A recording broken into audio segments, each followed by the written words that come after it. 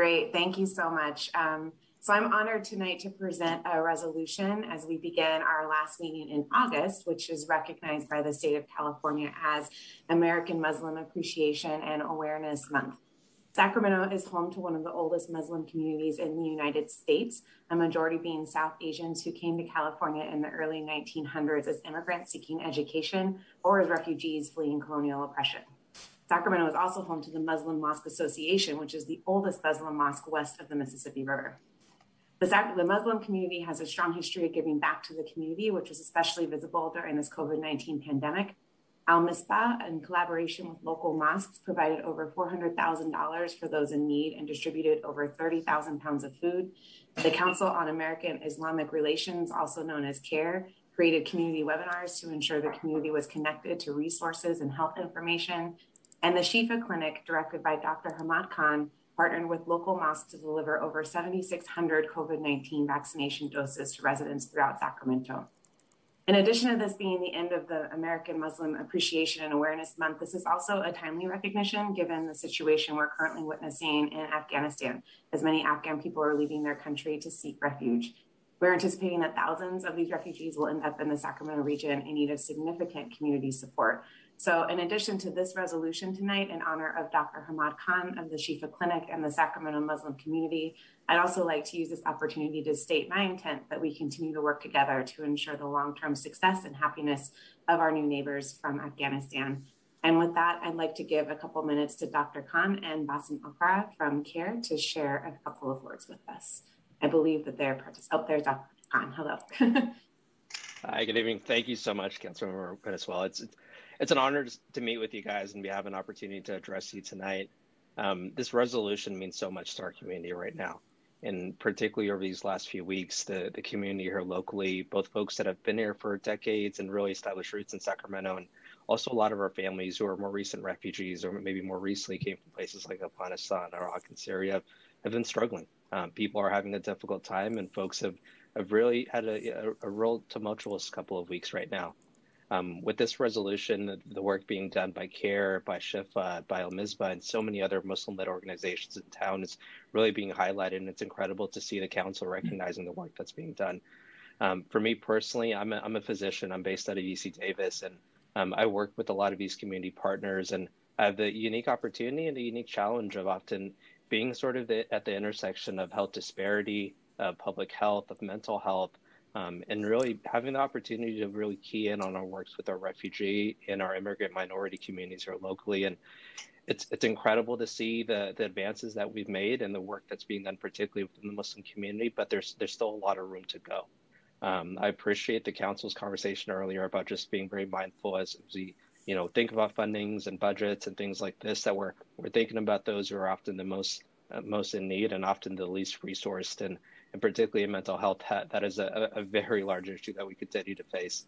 I just wanted to share briefly about my own family. I'm a product of immigrants. My family comes from Pakistan. My parents, Hamida and Hammad Khan, they came to Sacramento about 30 years ago, and they came here like many other families who are wanting to get a new life, a new place to establish themselves, create something better for their children. And I grew up here in West Sacramento. In Sacramento, I went into some of our local Catholic schools and did all my medical training here at our public universities at UC Davis, where I continue to work.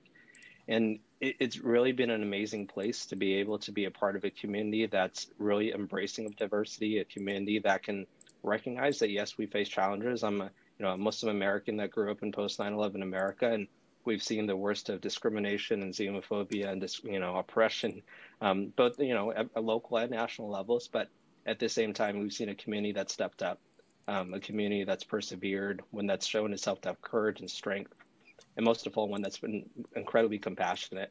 And as someone who has a 6-month-old that I'm raising here in Sacramento, I'm really, really excited to see baby Sophia again, live her life here in Sacramento, and hopefully have a community that's joined by families from Afghanistan and other parts of the world that also want to come here and establish a new life and a better life for them. And I'm really looking forward to continuing to work with Basim, who's a friend, a mentor, a big brother to me, and a lot of our other community organizations who continue to do amazing work. And I'm hopeful the council is going to continue to support us in what we do. Basim, do you want to speak? Yes. Dear Mayor and Council, I greet you with the greeting of Muslims. Assalamu alaikum. Peace be upon you. Thank you for your commitment to Sacramento's diverse communities. Today is a historic day for the Sacramento Muslim community. The Sacramento Muslim community is over a century old. If one visits a Sacramento Historic City Cemetery, you'll find Muslim leaders born in the mid-19th century buried there. There's a Muslim section as well as an Afghan section. The founder of CAIR Sacramento Valley, Rashid Ahmed, gave me a tour once and showed me the early leaders of the community in the historic Muslim Mosque Association, while the Muslim section is tucked away in the corner of the cemetery. Maulana Barakatullah, one of the founders of the Ghadar Party, the party that fought for independence of India from the British. The Ghadar Party is significant, as it even influenced Gandhi's movement in that region of the world. Barakatullah was also the prime minister of the first provincial government of India established in Afghanistan in 1950. Maulana Barakatullah died in 1927 in San Francisco and was buried near the entrance of our city's historic cemetery. Many of the leaders that founded the Sacramento Muslim community were freedom fighters from the subcontinent, and that is reflected on their tombstones. Many of them were Punjabi, who along with the Sikhs came to the valley to farm, but due to the Chinese Exclusion Act, they weren't allowed to own property. Additionally, Sacramento is home to a historic Black Muslim community. Many come from the Worthin community, a community that pioneered in the service and justice of Black folk. One of the most iconic and quintessential American Muslim cuisines comes out from this community, the bean pie. This community, often dubbed the Ansar, welcomed the waves of new Muslims from all over the world that moved to the region through their institution. In our region, we have many street names with Islamic origins: Muhammad, Muhammad X Court, Mecca, Medina streets, because one of the most prominent developers after World War II came from a Muslim background. Today, Sacramento is leading in the efforts to support the Afghan refugee crisis. Every Sacramento Afghan resident is somehow impacted by the crisis in Afghanistan. And our legal team at CAIR is working 24/7 to help our Afghan community members by working with Congresswoman Matsui and Congressman Bera's office to get our community members and their loved ones evacuated from Kabul airport. CAIR, through the city's fuel network, will continue providing pro bono immigration support to our community. Sacramento has a history of welcoming refugees from conflict zones. Sacramento could be one of the most diverse cities in the world today because of its embrace of refugees and immigrants. We have a sizable Bosnian, Vietnamese, Cham, Palestinian, and Somali community here that rivals that of major cities. These communities have found a home in the City of Trees, and they continue to serve our community with love and resilience. And I'm so grateful that the city is celebrating them and affirming them today. The Sacramento Muslim community inherited and continues to produce a legacy of freedom fighters, community members that care for and serve the justice of all people and the most vulnerable. This is what drives us at CAIR and our community. We look forward to continuing our work in the city to uplift, empower, heal, educate, and protect those who need it most. Thank you. Great, thank you. We have a couple of our colleagues who want to speak. Councilmember Loloe. Thank you very much, Mr. Chair. Today is a special day, and I can tell you as a Muslim, I'm very proud, and I want to thank my colleague, Councilmember Valenzuela, for that introduction. And it's an absolute pleasure meeting you, Dr. Khan, and Mr. Basim. We've seen each other in a few occasions. It is a proud day to be a Muslim, but it's also a very concerning day with what's going on overseas in Afghanistan. And we have to stay united.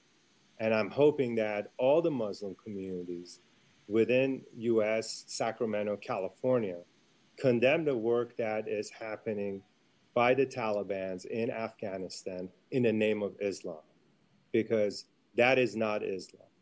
And that's the one thing that I want to make sure that the people around the world recognize, that Islam it advocates peacefulness, togetherness, recognizing every religion.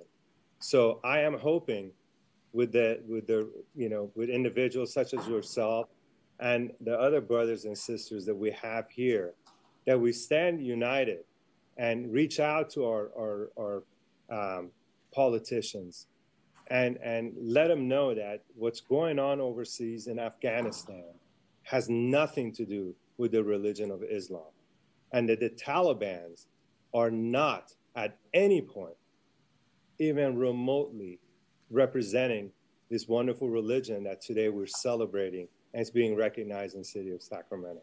Again, I want to thank you, Councilmember Valenzuela, to taking that step.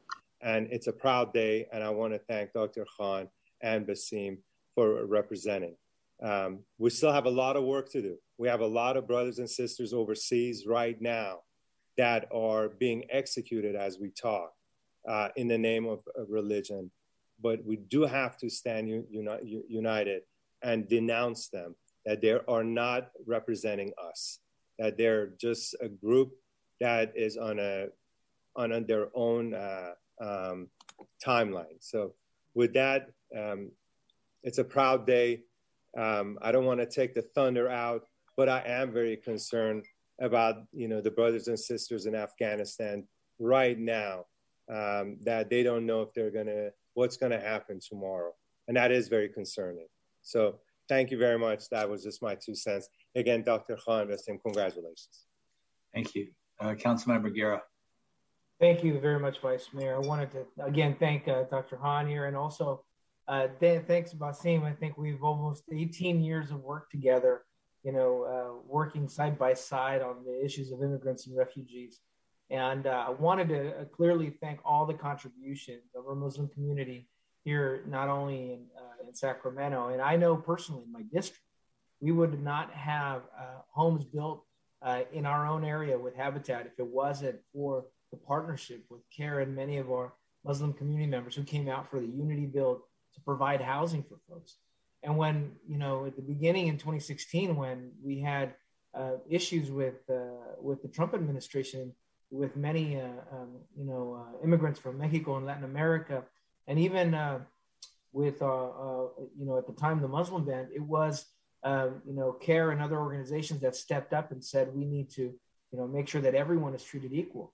So today, clearly, as Basim mentioned, the Fuel Network would not have been there without the coalition partners of everyone working together. And now more than ever, I think it's important that our city continue its effort to help our Afghan refugees who have already been coming here. I think many folks don't know that over the last 4 years, we've already had that transition. And, Houston and Sacramento are the 2 focusing points of where many Afghan refugees are seeing that they're saying that they want to be with their family and friends. And so I'm excited about working together as a city to support our community members, but more importantly, reminding us about the strength of our unity here. So great to celebrate this today. Thank you, Councilmember Valenzuela. And, let's go Sacramento. Hey, Mayor Steinberg. I just want to say to Basim and to Dr. Khan and to CAIR that every time this community has a challenge around race, around diversity, around discrimination, around hate, CAIR always stands up, always consistent, ethical, and always reaching out to others. I'm especially proud of the relationship among the leaders of the Jewish American community and the Muslim American community, because it is contrary to maybe what some people would expect. But in this community, if we disagree on anything, what we agree on is so much more important, and what binds us in this community and our care and love for one another. And I just count it as one of my, just one of the happiest things about living and serving in this community is the way we relate to one another and the work that you do. And of course, maybe our most important work is ahead of us in the weeks and months ahead as we welcome the Afghan refugees to our community. Thank you, Vice Mayor. Sure, Councilmember Vang, and then I have a couple things I want to say, and then we'll get going on our agenda. Thanks, Vice Mayor. I just wanted to take this opportunity to say, well, thank you, Councilmember Valenzuela, for presenting this resolution recognizing Dr. Hammad Khan and American Muslim Appreciation Awareness Month. Really proud that our city is doing this. I want to give you a shout out, Councilwoman. Thank you so much for bringing this to council. Thank you, Dr. Khan and Basim, just for your incredible work in serving, protecting, and holding healing spaces for all of our communities, not just the Muslim community. And I think similar to what the mayor shared, especially y'all have been on the front lines when it comes to racial justice for all of our communities. When there is an urgent issue right in front of us, CAIR has always stepped up. And so want to also just say thank you for your heart and your hustle and everything that you're doing for all of our communities. I think this is what makes Sacramento so beautiful and so great. And I'm so honored to celebrate you both and our Muslim community at large in Sacramento. So just thank you so much for everything that both of y'all have done for the Sacramento region. Great, thank you. I just want to say, and then Katie, you can finish it up. Both my wife and I are members of an organization called Salam Shalom. She with a women's group of Jewish and Muslim women, and myself with a men's group the same way. It's been a wonderful experience, and I firmly always believed and continue to that until we know each other's stories, we'll never get to where we need to go. So I want to thank you for the work you do, and thank you for the work that CAIR does. As the mayor said, extremely important for our community, and we will be there for you just as you have always been there for us. So Katie, do you want to finish this up here? Thank you, Vice Mayor. And I just want to thank Dr. Khan and Basim for joining us and being patient as our meeting ran long. And I want to note that the resolution is signed by all of us. And Dr. Khan, if you notice there in the background, has it displayed. We were able to get it to him just in time for this, so that thanks to our amazing city team, so that he could have that to display for the community. So thank you all for creating the space. I just think it's so important now more than ever, not just in August, but every month for us to solidify this partnership and commitment to our Muslim community. So thank you both for being here and your beautiful words.